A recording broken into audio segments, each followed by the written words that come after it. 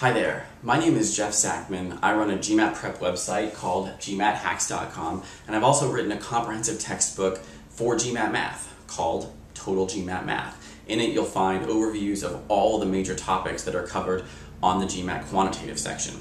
What I want to walk you through today are some basics of coordinate geometry. So the very most basic of coordinate geometry is what it is we're talking about, the two-dimensional XY plane. So we have an x-axis going from left to right, we have a y-axis going up and down, and we have this point where they intersect called the origin, which has coordinates of 0, 0. So what that means is that as we go to the right, or as we go up, the numbers get bigger. So let's say we've got a number right over here. Sometimes you might see hash marks on the lines. For today's purposes, we're going to be doing some guesstimating. But this point right here is about, let's say, 6 over, which means the x value is 6, and it's 1 up.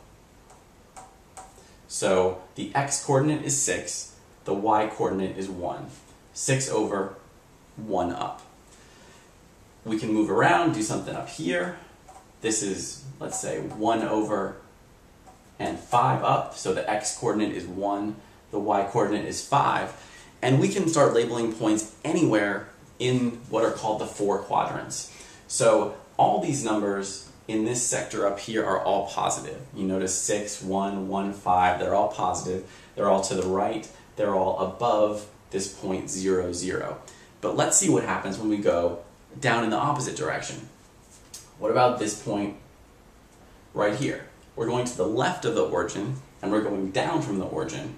So this one is about 3 over from the origin, so that's minus 3, and about 3 down from the origin, another minus 3. So because it's to the left and down, we're dealing with two negative numbers. In these two other regions, everything to the left of the origin is a negative x value, since this is the x-axis. So a point right about here, let's say, that's about 4 over to the left of the origin, but it's 2 above. So the y-coordinate is positive again.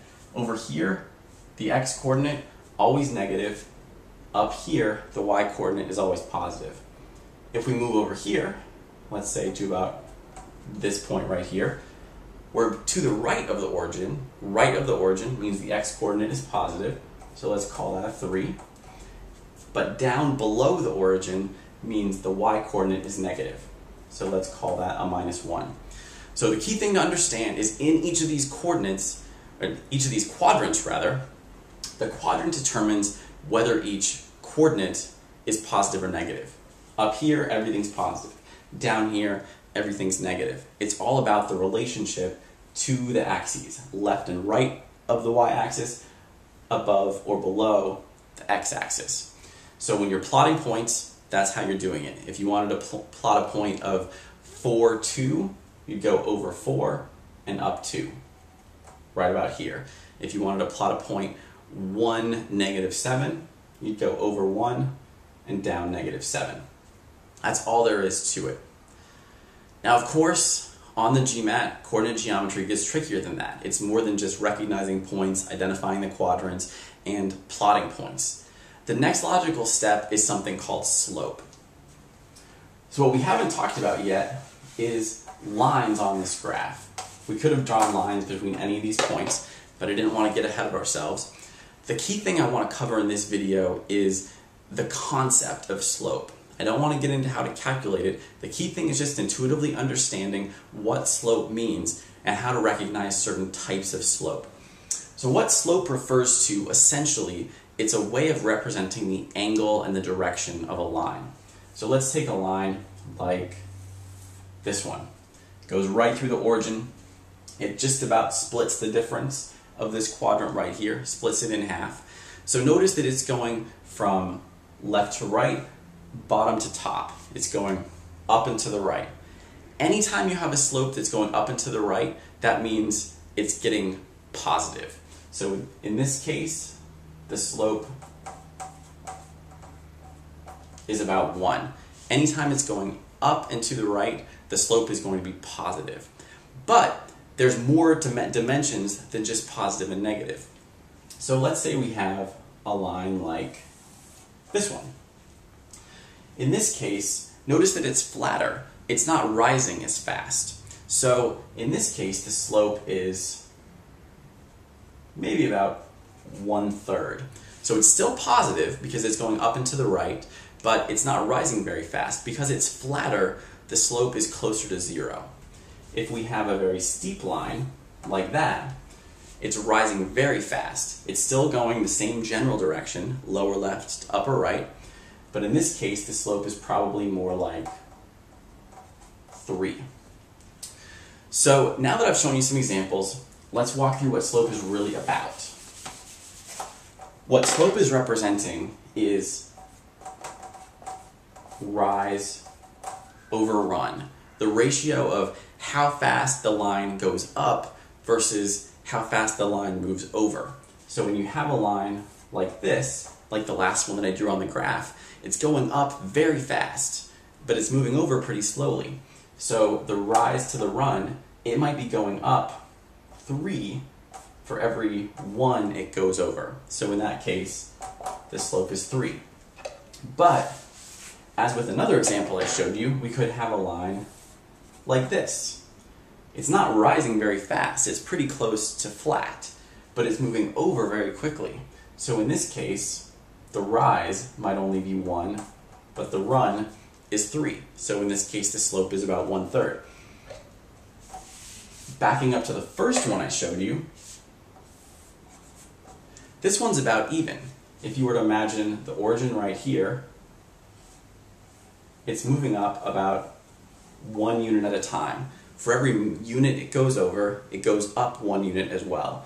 So when you have something at a 45-degree angle like this that's dividing the quadrants evenly in 2, that is a slope of 1. For every unit that it rises, it runs 1 unit as well. Where it starts to get a little more complicated is when we get into negative slopes. So as I was emphasizing before, anytime you have a line that goes from lower left to upper right, that's a positive slope. You might have guessed from there that any line going from upper left to lower right would be a negative slope. And the rules for angles and their relationship to the slope are the same. So if you have a line, that's not a line, have a line like this, it looks a lot like this one I drew earlier. Remember, this one had a slope of 1. This one is at about the same angle, only instead of going up, it goes down. So because it goes down, it's negative. But because it's a similar angle, it's also -1. Remember what happened when we had this slope, the steep slope? That was a slope of about 3, let's say. So if we have the same line steeply going down, because it's going down, we know it's negative, and because it has the same sort of steepness as this one, we can call that a -3 or a -4. The precision doesn't really matter for today's purposes. Similarly, something like this, still going down, but going down very close to being flat, that's a -1/3. One more thing I want to cover talking about slope is that notice I haven't been very precise about where the lines are on the graph. So let's say we have a line like this. Let's say this slope is about 2/3. It's between the flat one that I was drawing and the even one that I was drawing with a slope of 1. So the slope is 2/3. What the slope is referring to, as I've been saying, is basically the angle of the line.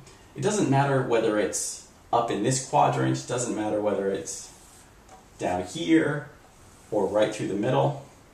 All those lines are parallel, and if the lines are parallel, the slope is the same.